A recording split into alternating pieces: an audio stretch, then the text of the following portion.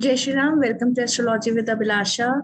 Today I'm making a video on Varnada Lagna, and I know many of you must have heard about it, but we are taking a different perspective about Varnada Lagna and your spouse and your marriage, the condition of your marriage and Varnada Lagna, to be very specific.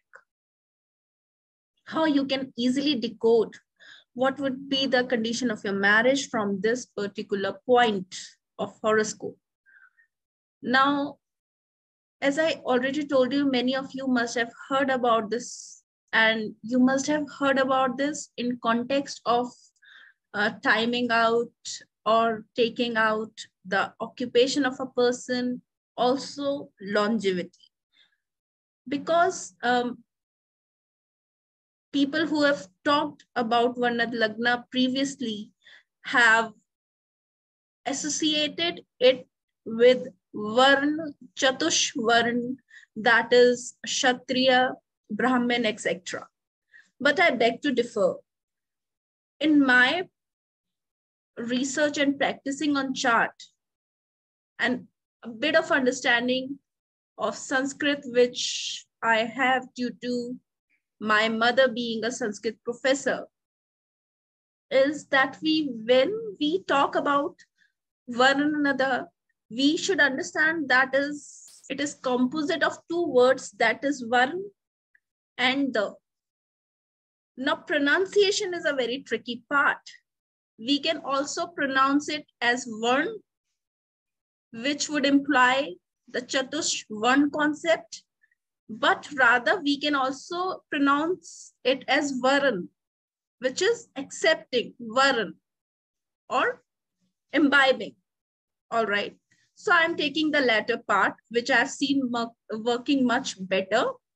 And it is very helpful to just pinpointly decode and dissect the condition of marriage of a person.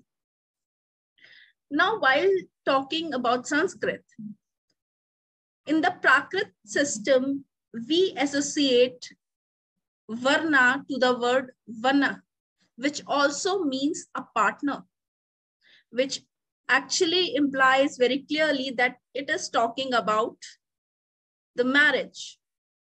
It is also associated with women. So again, marriage. Now, Varnada is also translated as your tribe, your clan. So many have associated it with, again, the Chatushvarna, the Brahmin, Kshatriyas, etc. But when does a person, I ask you, when does a person actually get his or her tribe, his or her clan? One is after birth, the family you're born in, and the other is when a person gets married. That is when the person truly gets his or her tribe. So it is again indicative to use this Varnada Lagna in association to decode marriage. All right. Now, Varnada is also associated to coloring, and particularly the yellow and saffron color, which is again associated with the religious ceremonies of marriage, which is practiced throughout Hinduism. All right. So that is the reason why I am taking Varnada Lagna to decode the condition of marriage rather than using it for occupation, etc. So it is very simple. You can go to J-Hora. Let me share the screen. And so here, as you can see in this chart, this is the chart of Tiger Woods. He's a famous player. And here we will analyze his Varnada Lagna and the condition of his marriage and his attitude towards his marriage. So here, as we can see, the Varnada Lagna is falling into Libra. In the chart, Libra is afflicted by the presence of Rahu. The Lord of Libra, Venus is associated with a debilitated moon. So this person was involved into multiple affairs and he could not keep the sanctity of marriage, which is very clearly depicted by the affliction and effect of Rahu on Varnada Lagna, which give all these tendencies of cheating or not keeping the sanctity of marriage. All right, so he had to face a lot of upheaval because he was married and then he ended up into multiple affairs. So this condition of the Varnada Lagna is very clearly proving the point that this Lagna is very well used to clearly depict the condition of marriage in a chart. In spite of Jupiter in the 12th house, in the sign of Pisces in the 7th house itself, which many people would say is a nice combination for keeping the sanctity of marriage. But sorry to say, this was not the case. All right. Now let's move on to some other chart. Let's take the chart of Mr. Depp, Johnny Depp. His Varnada Lagna is falling into Aquarius, which is very clearly aspected by Mars. The Lord of Varnada Lagna is itself 212 and also retrograde, with itself depicts multiple relation and marriages also. Because as we have previously also described, that retrogression, exaltation, etc. depict multiplicity in whichever sphere it is connected. So here it is connected to the sphere of marriage, multiplicity, Saturn, that is again giving some melancholy, and expected by Mars, again fights and turbulences, very clearly depicted.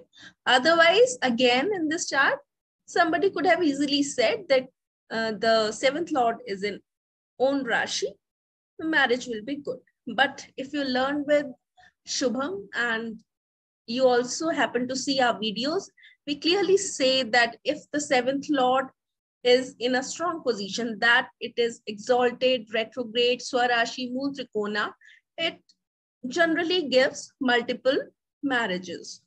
So that is a different case that we could analyze it that way also, but generally people would say that. Now let's take some other chart.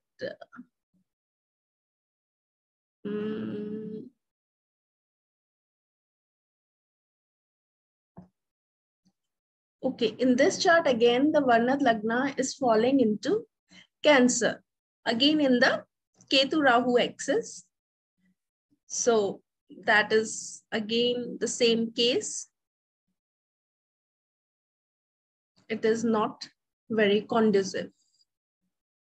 But there is a saving grace